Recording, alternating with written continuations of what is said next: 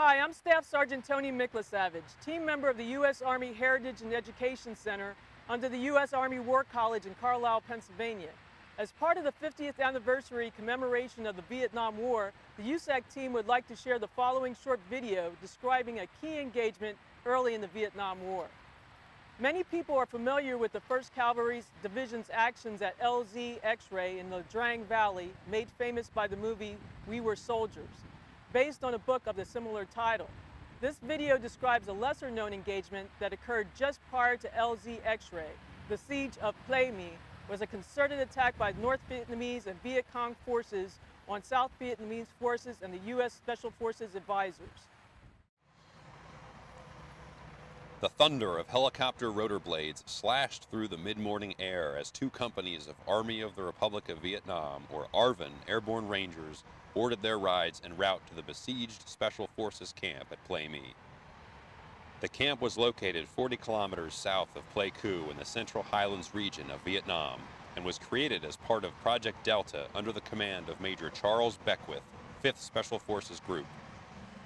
Project Delta trained ARVN soldiers in reconnaissance and other special operations tasks, but possessed the capabilities to conduct combat operations with American Special Forces advisors.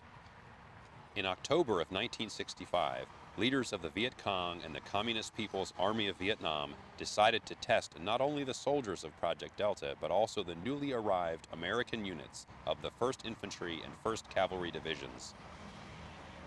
On October 19th, they launched their attack and began their siege of Plei Me. In response, Major Beckwith developed a two-pronged plan to break the siege. First, ARVN Airborne Rangers would be brought into a landing zone 7 kilometers from Plei Me. Simultaneously, an ARVN armored column, including one company of M41 Walker Bulldogs light tanks, one company of armored personnel carriers, and 2 ARVN Ranger battalions would move overland from Pleiku to link up with their airborne counterparts near the LZ.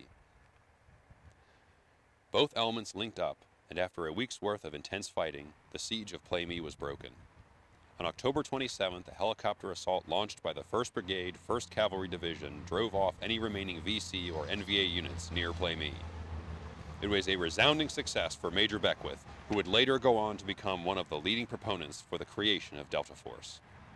Project Delta also created a 12-week training program on reconnaissance operations for the newly arrived soldiers of the 1st Infantry and 1st Cavalry Divisions, because Major Beckwith cautioned that conventional units arrived in country without any organic long-range reconnaissance capability, and felt to be most effective in this war, infantry units must have this capability. The stories of Major Beckwith and the soldiers of Project Delta, along with volumes of other manuscripts and individual soldiers' surveys, can be found in the collection here at the Army Heritage and Education Center in Carlisle, Pennsylvania. In addition to the archives, there are Vietnam outdoor exhibits at USAHEC, including a UH-1 Iroquois Huey helicopter and a reproduction fire support base found along the 1-mile Army Heritage Trail. The Soldiers' Experience Gallery houses a Vietnam War display containing Experience a Huey, a visual perspective of a helicopter mission in Vietnam using actual film footage from our archives.